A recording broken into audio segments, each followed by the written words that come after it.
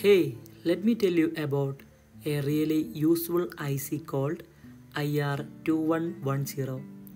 It is a high voltage, high speed MOSFET and IGBT driver. Basically, it helps in switching two power transistors, one of the high side and the other one is low side, which is essential for things like controlling motors, making inverters, or building efficient power supplies.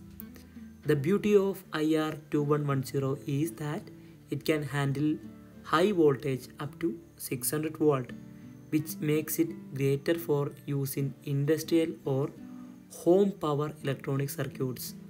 The IR2110 has two output channels, which one is high side output and low side output, which connect to the gates of the high side and the low side of the MOSFETs. It takes input signal from the microcontroller or logic level device and then boosts the signal to control the big power transistors. This boosting is needed because the high side MOSFET require high gate voltage than ground, and the IR2110 uses a clever circuit called a Bootstrap circuit to generate the voltage. One of the best thing is about IR2110 is how it isolates the low voltage control side from the high voltage switching side.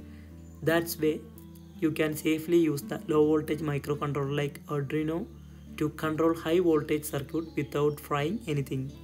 It is also including built-in protection like under voltage lockout for both high side and low side drivers.